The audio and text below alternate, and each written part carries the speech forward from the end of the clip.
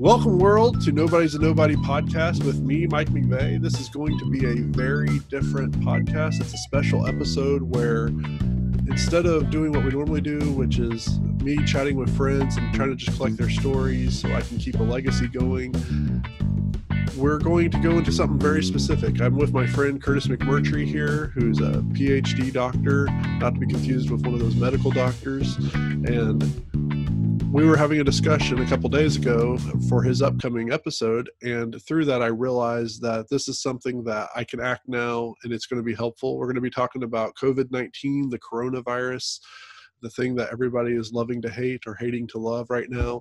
And this is also going to be on YouTube, which is going to be hopefully a very rare occurrence because I don't want to do all the work to do this weekly, let alone more than once a week. But we really want to make sure that this has as many avenues as possible to be able to get explored. So as you can see, they're probably above me on the screen that you're seeing is Curtis. And Curtis, why don't you give us a little bit of your credentials of why we should listen to you about COVID-19? All right. So I got my Ph.D. in microbiology and immunology at the University of Oklahoma. And for my dissertation, I studied West Nile virus and the immune response to West Nile virus. And then after I graduated, from grad school, I did my postdoc, and I'm working for a company, both at the University of Oklahoma and in a company, Pure MHC in Oklahoma City. And I stayed in the same field. So I was involved in studying tuberculosis, studied dengue virus, yellow fever virus, a little bit of HIV. And at the company, we have recently studied the immune response against certain kind of cancers. So the immune response to viruses and cancers, some bacteria are pretty similar. So when coronavirus came out, the company decided to initiate a study on the immune response to COVID-19. And so whenever we study the immune response, we turn that into vaccines, or we try to turn that into vaccines. We try to turn that knowledge into something that is basically able to get your immune system to do what it does naturally. All right, I'm gonna stop you for just a second because you're talking very sciencey, and and not that everybody knows this yet. If you know me, you know I'm not really a science person so much. A philosophy of science, I can speak to you all day, but science itself, which is one reason why it's even better to have you on here to explain some of the things that non-sciencey people like me can definitely benefit from this. And I might have to stop you from time to time because sure, no problem. One, this will not be edited the way my shows are normally edited to take out the ums and ahs that I normally try to at least minimize. Yeah. But also because I want to make sure people don't really think that this is something else. Now, that was one set of credentials. You also have another set of credentials that might mean a little bit more for people that have certain views on COVID. You have a family, correct?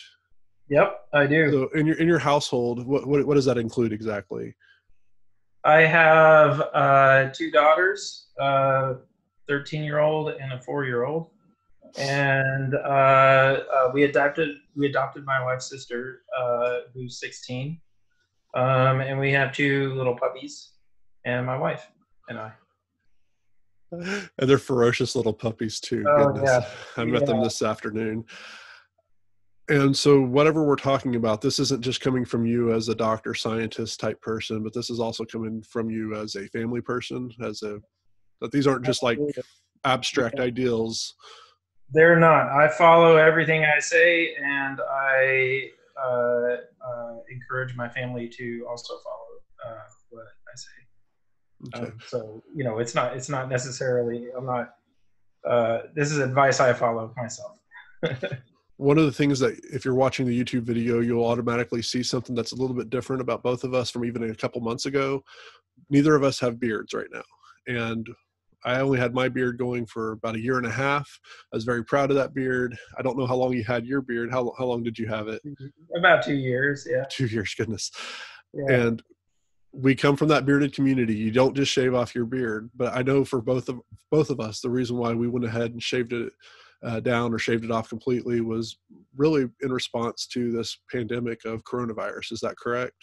Yeah, 100%. In my case, it was I was actually working in a biosafety level 3 with a live virus, so I had to be clean shaven so I could safely handle the virus. So that's basically what initiated it. But since then, I've kept the beard off, unfortunately. Um, Yes, yes. At the end of this time we'll spend together, we'll actually have you show us how to put on a mask correctly if they have the N95 version, because I know the one that you let me have today, I'm already confused. So probably learning how to do that right will definitely make it better for me. But we're going to go ahead and get started with some of the other things. I do want to just give I don't really think disclaimer is the right word, but this episode makes me so nervous and so scared because I know that coronavirus has caused a lot of political divide and has caused unrest across the world, not just here in Oklahoma, but across the world for different things. I have friends on social media that have gone as far as saying all this is a hoax or an elaborate scheme from one party or that party. And then I've had friends who have actually contracted the virus themselves. Fortunately, they're still living, but I've had coworkers where they've had people who have died directly because of coronavirus, not because of a complication that coronavirus is involved. So I feel like I'm very much in the middle, and I hear bits and pieces. My work requires me to wear a mask when I go to work, and any customer that comes into our office has to wear a mask. But the reason why this show makes me nervous, because again, as I said a little bit earlier, this show's more because I love hearing about people and about what they're fascinated about. That's what makes them fascinating to me. And this might cause a little bit of controversy, and that's not my goal. But my goal is, if this show was originally going to come out on July 6th, 2 days after 4th of July weekend. And because of our conversation that we had a couple days ago, you said that you really feared there might be a spike that's higher than, at least here in Oklahoma, that would be a lot higher than anything that we've already seen before 4th of July. And if even the few people, or hope maybe the billions of people, somewhere in between few and a billion, that watch this or listen to this can be safer and healthier after all this, I just really felt like this needed to be done ASAP. So after talking to my wife and getting over my fears, you were kind enough to agree to do a second mini interview. But let's just start with kind of the basic, because I already kind of gave you what's going on in my social media, where a 1 being it's a complete hoax, to a 10 being we're all going to die. And where would you rate this from your perspective? I mean, it's probably solidly in the middle, honestly. It's definitely not a hoax. People are dying. It is also not, you know, the like a plague. So the mortality rate is not, 10% on the normal population or higher. So it's not like Ebola percents, but it still is a very dangerous and very real virus. So it's probably it's probably somewhere in the middle. I would probably lean towards more on the dangerous side than the hoax, because that's kind of an extreme. But isn't COVID-19 just basically a flu? Oh, I mean, it is definitely not the flu. Oh, it's not. Yeah, I mean, it's so it's not the same virus, right? So it's a flu virus is an influenza virus, and this is a coronavirus. So they are similar in their genomes and the way that they infect in terms of respiratory infections and how they spread. But there's some very important differences between the flu and COVID-19. Can So can you give yeah. us an example of what that would be? Yeah, so I mean, for COVID-19, whatever I'm about to tell you is basically what we know at this point, which is not a lot. And so with flu, we've had it for a while, so we understand it very well. And so, the mortality rates with COVID-19 are pretty close estimates. So when you see these numbers that are 1% to 15%, they are not going to be in the same realm as maybe a flu number would, because the reason why is because in flu they know, or they have a pretty good handle on the asymptomatic rate. How many people are walking around with the flu, never come to the hospital, never get tested. They know about how many people that is. And so they can use that as basically the denominator in their calculations. This is the amount of Okay, people so that you're starting to talk sciencey again. Oh no, yeah. So why, for a regular person like me, what does that mean? Like, are the numbers different? I mean, I have read the numbers, but interpret those maybe in a way that some regular people like myself might be I able to would say understand. they're unknown for COVID-19, and they're probably higher. The mortality rate is probably higher than it actually is because we don't know how many people are infected, and so that's the bottom. That's what they divide the case fatality rate. That's the number they divide, is how many people had it. Well, we don't know how many people have it, and so but it's almost certainly nowhere near flu. It's almost certainly more deadly than flu. For a specific number, we don't know yet. The other Sorry. thing that makes coronavirus much more different than the flu is that we have a vaccine for influenza, seasonal vaccine. It's not the best vaccine, but it does offer protection, and it mitigates a lot of the mortality and morbidity associated with influenza infections. And so, because we have that vaccine, we can keep the seasonal influenza numbers very low. And so, I'm going to also mention just some different things that I've heard, either in person or on social media, because I think if we just address those directly, that will at least help. Isn't this really just all about money for the pharmacies and big pharma? oh, you mean the vaccine? Well, no, just that this is all, some people say that this is all just being perpetrated so the pharmacies can make money from more people quicker. Yeah, I mean, the pharmaceutical companies are almost certainly not making a lot of money off of this. So not only is it very expensive to engineer a successful vaccine and produce it, but the customer is going to be the governments of the world. It's not going to be the individuals. It's not going to be the insurance companies. It's going to be the governments, and the governments are who are going to buy this, and they are going to not spend a lot of money on it. So the major pharmaceutical companies, they realize that they are not going to be making a lot of money off of a COVID-19 specific vaccine. But this is not something that's necessarily perpetrated by one version of government versus the other. So, like for the United States, no matter who wins the election in November, this is still something that's going to be going forward, and Yeah, for sure. it's not political. It is very much apolitical. I mean, the underfunding of science is a political thing, but the pharmaceutical companies that are going to be manufacturing this have already committed time and resources. They're going to see this through for sure.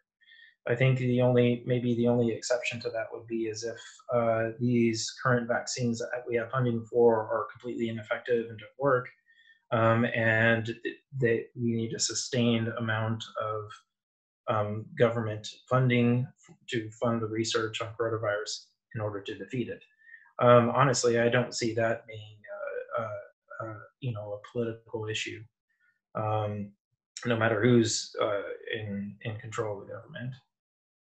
Okay, there are going to be a couple other things I'm going to bring up in a minute, but in a sense, we still haven't gotten to the meat of why I've made this such an emergency recording. Why is it better to have this put out either Tuesday night or Wednesday morning? You're talking about June 16th or 17th instead of waiting till July 6th to communicate this information. Yeah, I mean, unfortunately, First of all, I have to say that it's still very early, and it's hard to predict the future off of these small increases that we're seeing. So they are small increases that we're seeing in the number of cases currently, but they are significantly above the background, right? So they And are. so explain that for me. So it's not noise, and it's not the baseline. It's significantly above the baseline. So it's a small shift, but all the logarithmic growth is a small shift at the beginning. And so the concern is that this is the beginning of logarithmic growth or logarithmic spread, and we need to act now. The other thing is that these spikes that are coming out in a large number of states who have opened their states up. The timing of this event is consistent with the opening of the states and the incubation period of the virus. So when you're saying the opening of the states, you're talking about like in Oklahoma, we had phase 3 on June 1st, which allowed most businesses to be able to operate as normal, just with a limited capacity. Yes. Is that what we're talking about? That's okay, just want to make sure. Yeah. So the states and cities that have decided to open the state and the city in these kind of phase 3 methods, they that happened 2 weeks ago, basically at the beginning of the month, and that is around the incubation time of this virus. So people were likely starting to be infected again when the states opened. And so there's always going to be a 2-week delay, basically. When you're saying infected again, you don't mean like an individual person getting infected twice, or do you? No. That's not what I mean. The people have gone out who haven't been infected and are now infected again. Or now infected. They're now being exposed and getting infected. Again, okay. Yeah, when I say infected again, I mean the curve is coming back. It's the second. Peak. Okay. So, now, one of the things that when we talked on Sunday, you mentioned that this could be greatly reduced from just doing a couple different things, which obviously can't be the case. If we just put masks on and we wash our hands, that we could avoid a good chunk of this. Is that correct? I think so. Yeah. Isn't that just a little bit too simple? Because, I mean, I'm kind of saying this sarcastically, but seriously. No, I mean, it's maybe, we'll say maybe 3 things, right? So you have, it's going to be definitely washing your hands, because you can get it from touching infected surfaces or surfaces that are contaminated. So routinely washing your hands is not a terrible idea. It's very simple. You can do it. The wearing of masks reduces transmission. It doesn't eliminate the transmission. So if everyone is wearing masks, it is greatly reduced. If only half the people are wearing the mask, it is not as effective, because there's not that many people reducing their transmission, right? So I was going to say that the surgical masks and the cloth masks that the CDC is recommending that people wear prevents you from spreading the virus. If you are asymptomatic and you have it, they prevent you from spreading it to others. They don't effectively prevent you from contracting the virus from somebody who is not masked, for example. So in order for the masking to work, the majority of the population needs to be wearing masks, because it is stopping you transmitting that virus to another person. And really the only way that we can know if you're part of that majority or minority is if everybody wears a mask. Is that correct? Yeah, right. I think everyone has to wear a mask in order for it to be effective. If only half the people are wearing the mask, then it's not it's not going to be that effective. I'm The gonna other come. thing, I'm gonna come back to the mask in just a second, yeah, because that is gonna be something we'll spend a little bit more time on. But the grocery store I go to, in fact, my place of work, they put up kind of splash guards or windows in front. So if I've got that window in front, I really don't need to wear a mask, and and my customer doesn't need to wear a mask, right? yeah. I mean, that's not true. It's a physical barrier, yes, and it can prevent droplets. But those droplets can go around the barrier. And so the mask is covering most of your face and preventing most of the aerosols or the droplets from being projected out of your body. So having that barrier is not going to be nearly as effective as if both of you are wearing the mask even without the barrier. So like, and I know you can't give exact percentages, but compared to not having that barrier at all, how much effectiveness would we're talking about, I usually mean, it's about I a guess quarter inch. yeah, I guess it's better than nothing, right? I mean, it is a physical barrier, and you're putting it up, and it's stopping the droplets from basically traveling to the other person. But the masks are getting rid of most of that because they cover the majority of your face, right? If you're just breathing out, those droplets, they don't go in a stream; they go in a cone, and the uh, they can go around the barrier. Okay. I think that's one thing that, again, my unsciency brain, I just think that when we talk, it just goes straight out, but you're saying it kind of does more of a It's kind of megaphone a kind of thing. spray, and then there's this like kind of arc with gravity. Got to bring more science into it, don't you? It's an episode of Mythbusters, so they and it really showed that. So So,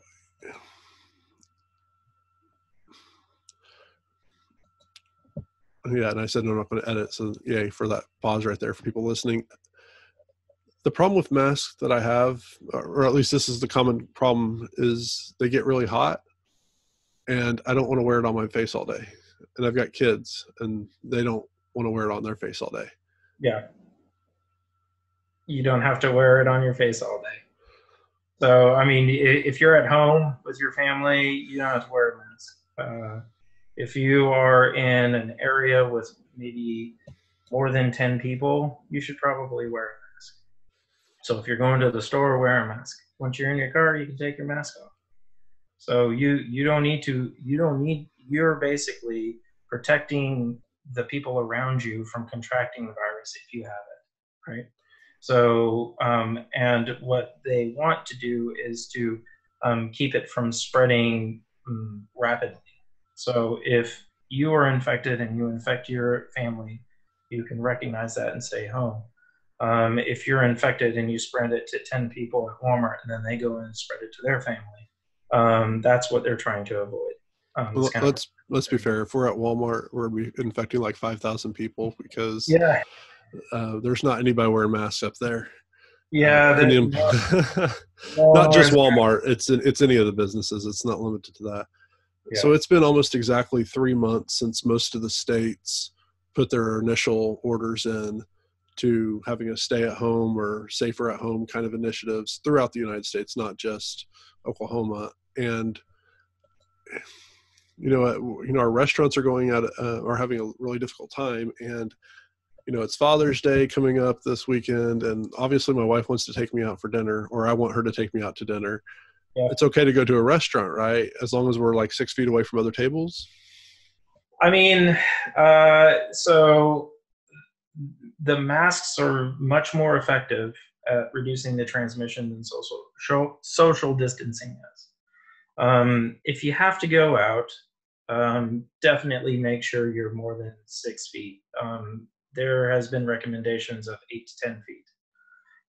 The problem is that you know uh, the people serving the people at your tables are going to be much more susceptible because they have to be in close range to you, and they have to come and deliver your food, and they have to but they have to do that for not only you, but then the next person, and then the next person, and then the next person, and the next person. If they only have a surgical mask on and you're eating and you don't have any kind of mask, you're essentially you're putting those servers at risk. You see what I'm saying? So you contracting it and staying 6 feet is probably going to be fine. You're not going to contract it. But if you're sitting there at the table and the server comes by, and then the next person comes in and the server comes by, and the next person and the server comes by, they're going to be more susceptible to it. Now, you said if they're only wearing a surgical mask, are there certain masks that might be a little bit more beneficial for a server or someone who has to come in proximity of multiple people every day? Yeah, the N95 masks are going to very much protect you from people not wearing a mask. Yep, they'll say N95 on them. That's right.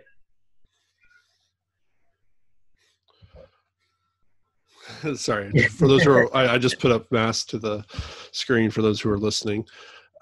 What does the N95 do that my wife's mask that she made with a cute little design on it aren't able to do? An N95 mask is designed to filter all of the air coming to you. So it actually creates a seal on your face. And when you breathe in, it filters all of the air that you inhale. And when you exhale, it actually lifts off your face a little bit. And it lets the air out, right? So it's kind of like a one-way valve where you breathe in, all the air is filtered, and then when you breathe out, it breaks the seal. So the N95's intention is to completely protect you from somebody who is not masked, or protect you from a situation where somebody cannot be masked, like in the hospital. And I didn't even prep you on this. I did prep Curtis on several of the questions so he wouldn't be thinking 20 minutes for each one or anything, but do you know approximately how much an N95 mask would cost, generally speaking? Oh, I think I don't know how much they are, honestly. I think you should be able to get them for like probably, I don't know, $5 to $10. I don't know. but unlike the blue surgical style masks, these things, you told me that it should be able to last for up to a month very easily, not counting the band on the back. Right. Yeah, you should be able to reuse these, especially if you decontaminate them. And there are ways of decontaminating these things. What would be the easiest way to decontaminate? Well, I mean, so there's a bunch of ways. Probably one of so you can sterilize it with Lysol. You can spray it down with Lysol, but many Lysols have perfumes, and you don't want to be inhaling any of that. You can sterilize it with a 70% solution of ethanol, which is like high proof alcohol, like 150 proof alcohol. And if you spritz that on the front and the back and let it air dry, it should be sterile for you to use again. There's another method where they bake it at 180 degrees Fahrenheit, I think. That sounds like that would take a little while. Oh yeah. It's like a 3-hour sterilization. I think my main concern with that is that the rubber would degrade, so where it wouldn't create a proper seal on your face, and then it wouldn't be very useful. It'd be basically like a surgical mask. All right. So, and again, we had some of these conversations earlier this week, so it doesn't have some of the punch and panache that would come normally, but from your perspective as a scientist, as a immunologist, which I probably said that wrong, but we're just going to pretend that my accent didn't do anything to it. Which is safer, going to the grocery store or going to Disney World? Like with nothing? No, like I have my H95 or my N95 mask. I mean, look, so when you're in the grocery store, you are indoors typically, and you have a whole bunch of people around. If you're wearing an N95, you should be pretty much fine, because you're not going to be the mask is going to be basically filtering the air. If everyone is wearing surgical masks, even better. At Disney World, it's a little bit different because you're outside, and so being outside helps because there's air circulation and the aerosols can't be stagnant in the air; they float away. However, there's a lot more people at Disney World than maybe at Walmart. I mean, maybe not now, but whenever I've gone, it's pretty jam packed, full of people, and so you know,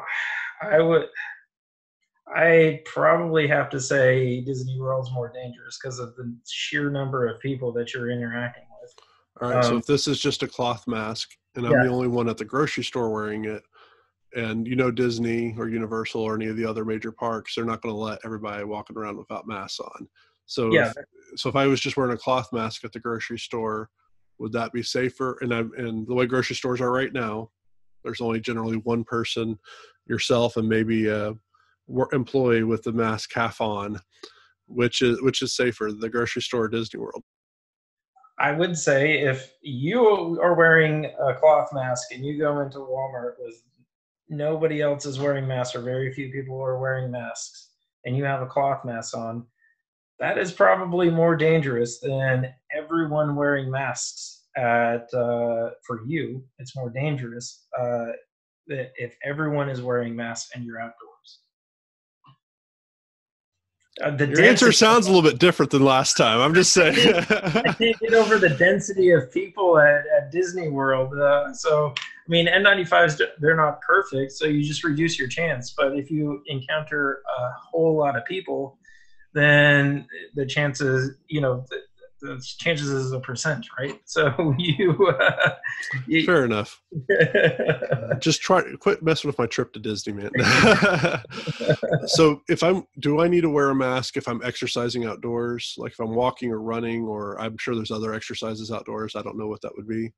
No, if you're not I think maybe a good rule of thumb is if you're around maybe 5 or less people, you're outdoors, you shouldn't really need to wear a mask. Okay. Because I think that what they're looking to do is to reduce the community transmission of the virus, and so that is with a whole bunch of people when you're in public areas that have more than 5 people. What about swimming pools? I mean, if the swimming pool isn't crowded, I think you're probably fine. If the swimming pool is packed and you're outdoors, then that's probably not a good idea. You probably shouldn't go swimming because you wouldn't want to swim with a mask on, I imagine. And I have no idea what places that have water parks are and stuff. And I know they're going to limit, no matter what, how many people can go into the water park at any one time. But if they did open up Whitewater or Wet and Wild or something like that, would that be safe to go to, or is it something that's still really not? Because the reason why I ask is I know in March, spring break, you had a lot of people that were swimming in either the ocean or swimming pools at hotels and stuff, and that caused a lot of the spikes in those areas. Yeah, I mean, really, the key is to be spread out. If you're spread out, then it's a whole lot safer than if you're if you have 500 people packed into a tiny pool. So if you're spread out at the beach, there's not a lot of people around, you're going to be fine. Your transmission is going to be much lower. Your chances of getting it are going to be much lower, and also giving it to other people are going to be much lower.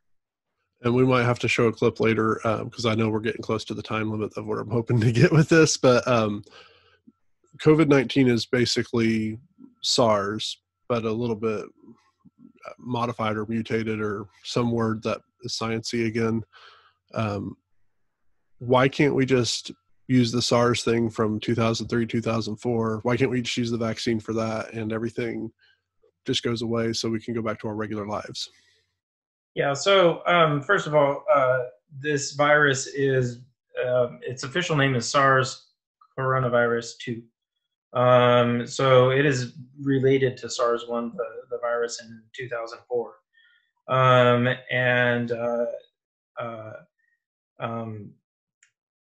this is what I mean. This is what people are. This is what vaccine designers are doing right now. Is what your suggestion? They have taken what the small amount of immunology we knew about the first SARS, and applying it to this virus. We didn't have a vaccine for SARS for the first SARS, partly because it wasn't that big of a deal. It didn't. It what I mean, relatively speaking, it I was wasn't gonna that. say, there are a few thousand people would probably disagree Yeah, with you on that. relatively relative to the global pandemic, and even influenza, it didn't affect that many people. So people studied it because they were worried about a different strain of the virus coming out and causing a pandemic. They were worried about future viruses, which actually SARS-2 came out. And so there was a few labs that studied coronavirus or SARS, and it wasn't a lot. And then when the SARS-CoV-2 came out, instead of having to spend all of the time doing the research, which is years, they took what they knew, what we knew about SARS-1, and applied it to the vaccine. And so they knew before SARS-2 came out that a protein called spike was something that your immune system liked to go after, where you can make antibodies that'll effectively control the virus. So the vaccine designers, that's what they're doing right now. They've put spike into a bunch of different, not all of them, but most of them have put a form of spike into their vaccine. And what they're trying to do is they're trying to get your immune system to make antibodies against that protein, because they know that in the natural SARS infection, that is a thing that happens. And so if they can get your immune system to repeat what happens in the natural infection, then they've successfully immunized you. So yeah, I mean that's exactly what people did. That we took whatever we knew about SARS-1 and made a vaccine off of that. And I know, and you might not be able to go into great detail since you're one of the ones helping trying to work on some of those vaccines and stuff, but do we have any kind of timetable on how quickly a vaccine might come out? I mean, realistically, I think that I'm probably going to repeat what Dr. Fauci said, and that is the end of this year and the beginning of the year. There are a few vaccines out there that look like they're doing good. The Moderna vaccine, I think, is on to phase 3 at this point. Or nope, they're on phase 2, I think. But they've moved past phase 1 trials and they're on the phase 2 trials. And I think they intend on very soon initiating phase 3 trials. So they are getting close to have an effective vaccine. And if that vaccine works, if the Moderna vaccine, or I think there's a Johnson and Johnson vaccine, there's a couple others. If one of those vaccines is effective, and it gets your immune system to make a response that protects you, then they can I feel very confident that they can manufacture enough doses, at least for the U.S., by the end of the year or the beginning of next year. So, people have definitely kicked it into high gear. There's a lot of people looking at this and studying it, and there's a lot of time and money in both government funding and pharma company funding as well, and trying to get this vaccine out there. So I honestly think that they're going to, if these first round vaccines do work, then I feel very confident that they are going to have vaccines out by the end of the year or the beginning of next year. Okay. Now, you said that and I won't necessarily read it out loud, but you're okay with people contacting you by email if they have any questions specifically about COVID-19? Yeah, they can email me at my university email, Okay. Curtis-McMurtrey at ouhsc.edu. Yeah, and I'll have that in the show notes as well. I do apologize that we're not going to get a chance to go through the fun stuff with you, but we'll definitely have that eventually in the future. And if you're cool with it, maybe in a couple weeks, we can. All your predictions will be wrong, and the world will be perfect. And Hey, man, you know what though? Like all of these predictions, we all hope we're wrong. The last thing I want is a bunch of people dying. What makes me happy is not being right. What makes me happy is not killing people. Yeah. So if this was a blip in the radar, and it started tanking the next day, whether we were intervening or not, we didn't change our policies, and it was just a fluke, and it was due to all this. I'll be happy to be wrong, because that means people aren't dying. And so, that's really, that's really what we care about. It's not about being right. And I think that's one reason why we're pushing this out a little bit quicker and specifically focusing on this specific issue with COVID-19. I know a lot of people are planning on having fun on 4th of July weekend, but as much as possible, wear your masks. In just a minute, Curtis is going to show us how to put those on. But for those who are only listening, you're not going to be able to see it. But wear your masks. Even if it's a cloth mask, it'll give some protection. Hopefully it will encourage others. But if you're at all possible, get one of these N95 masks. They have a long time and you can clean them. They'll work for a while. Wash your hands. Every time you're touching something that could possibly, well, wash your hands, period, because that's just the right thing to do. We were told that as kids. If you don't have access to soap, man, just send me an email and we'll find a way to get you some soap, because this is too serious to, again, as Curtis said, I hope for everything in the world that we're completely wrong and that there's not going to be another spike. There's not going to be a lot of unnecessary death. But if we can help anybody out, please wear your mask. Please wash your hands. Use sanitizer. When necessary, try to keep your distance socially. Not that social distancing is everything, as you said, but it is a factor that can help. This will be the end of that thing, but please contact Curtis, contact me. This video hopefully will come across as informational, and if it is, even if you disagree with some of the things, please share it with your friends, because we share it with your enemies unless you really hate them, and then don't share it with their enemies, because we really want as many people as possible to be safe. Even the people I don't necessarily like, I don't want you to die because of something as silly as this. So thank you for listening, podcasters, YouTubers. Wait just a little bit longer, and Curtis is going to show us how to put on the N95 mask properly, because again, I'm an idiot and I need help. So first of all, these masks are designed to seal on your face. So you need to make sure that you can have some stubble, but you should have your face more or less cleanly shaved for the guys. There are various different types of N95s. This is one of them. And so I've given Mike an N95 so he can kind of practice along. But basically, you have two kind of rubber bands on the back, and all N95s have two of them, and they're to be placed differently on your head. So Mike, you can unfold this so that it's kind of open. So this top part is the nose bridge, and that's what seals on your nose. Do I need to pull the red thing back? Yeah, so it's kind of tricky. So what I do is I take both of these and put them behind my head. So I put the chin on and put them both of them behind my head. Well, at least everybody's going to laugh at how silly I look. I'm trying to do this right. With the nose thing facing up. Yeah, that's it. All right, yay. And I adjust I put the nose bridge over my nose, and then I make sure it's sealing all around from the bottom. Can you confirm that I'm doing that right? Yeah, that's it. Okay. And then pinch the nose bridge so that it seals. Okay. And then take the top band, and it goes on the crest of your head on the back here. Okay. And the bottom one goes on the back of your neck. Okay. So does that look right? Sweet. Yep, just like that. All and right. If you get it right, you should be able to inhale rapidly, and it'll collapse. And it should collapse slightly. Okay. Yeah. Okay.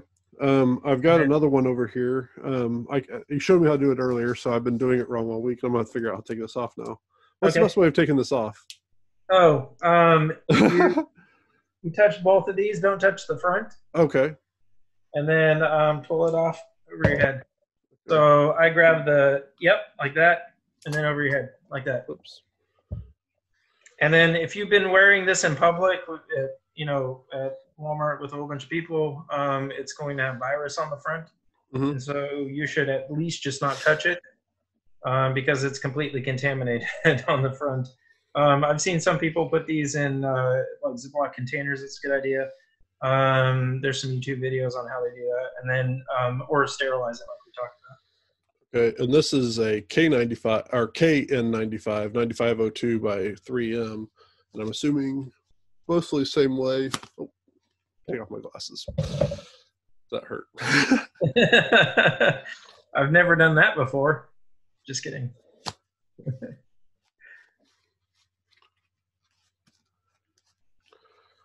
Okay, and you said to put the one on top like that still? The bottom one goes on the back of your neck, and yep, that one goes on the back, and that one goes on the top. Yeah, like that. But on the crest a little further back, so it doesn't slide off. Yeah, there you go. I've just got a big head. What can I say? And I don't think I have it turned quite right. And you should feel it sealing across your entire face. Yeah, I probably need to make sure to wash this one now. Okay. There you go. Sweet. Yep. All right. Well, thank you, Curtis. Hopefully you're willing to come back with us in a couple weeks and hopefully have better news. And if not, maybe you can give us some updates and some other tricks that can help us be more effective with everything and stuff. Does that sound good with you? Yeah, sure. All right. Well, thank you, everybody, for listening, watching. We care about you because we say it as a joke, nobody's a nobody, but seriously, everybody here is somebody, and everybody has value in their life, and we want you to be able to live that life greatly. So thank you, and you're more than welcome to do all that podcast stuff, but we'll worry about that another time. Thanks.